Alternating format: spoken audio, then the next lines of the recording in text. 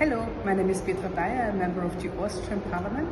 Bueno, soy Juan Dionisio Rodríguez Restituyo, diputado nacional de la República Dominicana. I am Mustafa Saya, Member of Parliament of Cameroon. Hi, I'm Emilio Alvarez y Casa. I'm from Mexico. I'm senator from Mexico City. But all of us depend on seas. All of us depends on those areas. We have to rethink our models of development. We have to rethink our way of relationship with nature. El objetivo 14 de desarrollo sostenible nos invita a conservar y utilizar de manera sostenible los océanos, mares y los recursos marinos. En ese sentido, cobran vital importancia las áreas marinas protegidas, ya que son parte del sistema de gobernanza de los océanos y del buen ordenamiento pesquero. Protegen los ecosistemas marinos, conservan la biodiversidad y son zonas de enorme valor científico.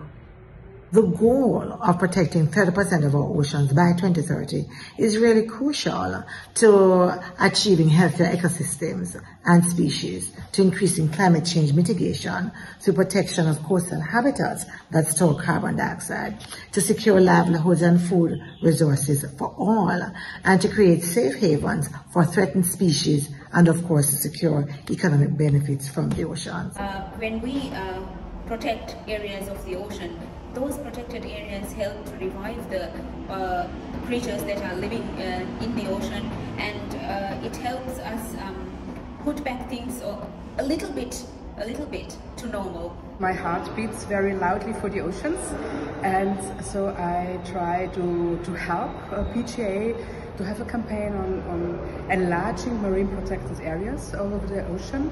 Protected marine areas means food protection, means good environment for everyone, and we hope by good attitude, good practices, giving a better future for the next generation.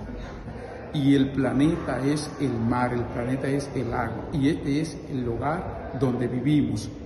Y si no lo salvamos, entonces, ¿dónde vamos a vivir? Por eso la lucha para defender los océanos es una lucha y una responsabilidad de todos los países y de todos los hombres y mujeres de este mundo.